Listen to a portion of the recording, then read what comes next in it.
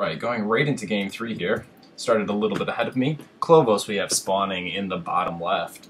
And this time our yellow Protoss here, BahamutZERO, spawning in the top right. This one is for all the marbles. This is for the series, although this isn't a series, just a series of 3, so not best of 2.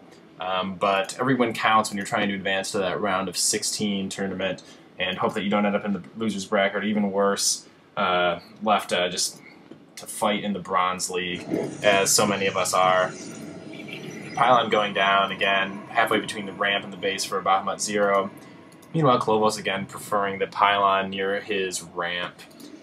This didn't quite pay off for him in the last game, as there was really no point in having that wall, especially since he wasn't able to warp in around it. So Blistering Sands, a few things to note is there is an incredibly long distance. As I show you with my map here, you have to go down your ramp, and as this pylon or as this probe just showed, walk all the way across the map up to this ramp and up here. Sorry, that's getting a bit jittery here. I'm using a magic mouse, so perhaps that's sacrilege in the professional gaming community. Maybe I should be using a razor or something, but I work in the HID department. I use a magic mouse. I'm not ashamed of it. I'm in the production tab. Again, both players just choosing to throw down a gateway. Easy breezy, checking there for anything funny going on behind the shrubbery. Klovos as well. Maybe that was just a little bit of a distraction by BahamutZERO, pretending to throw down a pylon there, forcing Klovos to go and check to make sure that indeed there's nothing to worry about. BahamutZERO, oh, this is incredible. Just look at all these rally points. This is going to be really frustrating for this Protoss player, who meanwhile intelligently is throwing down a pylon of his own here. That's going to give him vision at the bottom of these rocks. Klovos still has a probe inside this base. These bases are very huge, much bigger than on Metalopolis or Steps of War. A lot of area to defend, a lot of area to hide inside the base. Chrono Boost going down on the Nexus.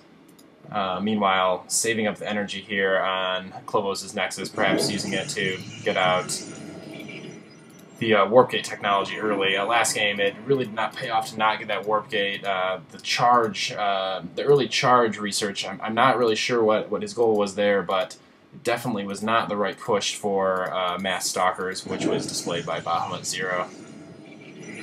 His probe is still alive, just barely hanging on. He needs to run it away. It seems like he basically forgot to maintain that and let it die, but Protoss is unique in that with its shields you can just run away your probe, let the shields recharge up and keep it alive for much longer. So going to the unit count and station we have, we're even in probe, so pretty identical. We do have one zealot out for BahamutZERO. Meanwhile, Klovos just satisfied sitting here, and he does begin the warp gate research almost immediately, and like I suspected, saving up that chrono boost for this research, getting out really quickly. Another gateway going down here. Cybernetics core up and researching warp gate for BahamutZERO as well. However, just choosing to chrono boost probe. So as you can see, BahamutZERO climbing ahead in probes a little bit. Coming back to the production tab, another gateway going down for Klovos.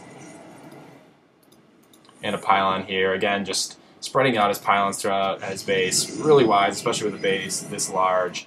Now with these destructible rocks, as I talked about this long distance here, since there's no action going on, I'll do a little bit more map analysis for people that haven't heard this, don't watch professional games. Once you knock down these rocks, both in your own base and the opponent's base, the distance becomes much shorter. You can just cut right through. So that's going to help you a lot with the ground force and save you from having to run all the way across this way.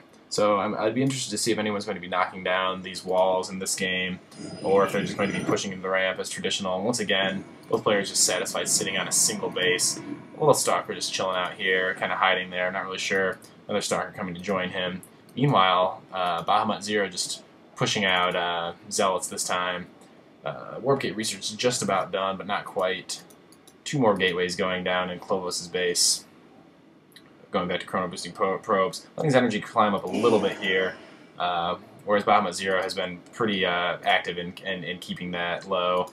Looks like an Immortal coming out, so this is actually our first non-gateway unit in this entire series. BahamutZERO, seeing nothing funky is going on at his rocks and just satisfied to go ahead and push forward with these zealots. Klovos, though, wisely taking this Xel'Naga Watchtower and the southern Xel'Naga Watchtower, so he's going to see these units pushing right in. What does he have to defend it? Well, I'm not quite sure this is a perfect wall off, but one stalker is out, but one stalker will fall, and maybe even two stalkers are going to fall to these zealots. Meanwhile, pumping out another stalker, so he might look to do some kind of surround. Yes, wisely pulling back these stalkers. So these four zealots are going to fall. As they retreat, they're going to be met with two more stalkers. If Klovos micros this well, he's going to escape, just allowing them to pass. Although he can chase after, his stalkers are faster than zealots. Maybe picking up at least one. BahamutZERO, I'm not sure I like this move, coming back to chase after these two stalkers, and Klovos wisely microing away. BahamutZERO as well, saving all his probes. This guy's shield will charge, and he will live to fight another day. Meanwhile, two immortals out. Hopefully you've been following the production tab as I've been following the action on the field. And this could really surprise Klovos as he comes to distract him here, coming towards these rocks as if he's going to bust in there, and it looks like he is actually going to go for this bust. Nothing to defend here. Stalker's pulling back to the ramp. I'm not sure why he pulled back there, and this pylon is going to allow him to see this entire attack, and these rocks are just falling so quick with these immortals. I would like to see BahamutZERO bring along a probe and throw down a proxy pylon so he's able to warp in. But at this point, he's just going to be able to push in here, at least take down this pylon, and it looks like Klovos won't be supply blocked, but he'll be close as BahamutZERO continues to push in. Four more vulnerable pylons. They're finally bringing these stalkers over, but unfortunately these immortals are just going to make short work of these having the high armor. There's really nothing he can do.